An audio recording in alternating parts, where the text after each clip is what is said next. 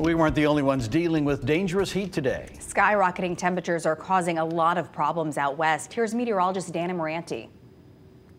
While we are dealing with our own sweaty summer weather here in Connecticut, the Pacific Northwest is just absolutely roasting. Over the weekend, dozens of weather stations reported their all-time highest temperature, including both Portland, Oregon and Seattle, Washington. Look at these numbers. Ridiculous. Hot. It's very, very hot. Honestly, this heat that's coming up is insane.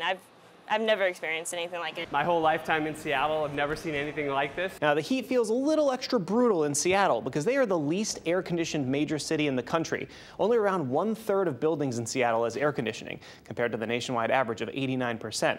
Now, because of that, many businesses have opted to shut down for a few days until some relief comes in. And not too far over our northern border in Canada, temperatures in British Columbia have jumped nearly 40 degrees above average high temperatures. In fact, on Sunday, just outside of Vancouver, the thermometer reading of 46.6 degrees Celsius, or 116 degrees Fahrenheit, marked the hottest temperature ever recorded in the country of Canada.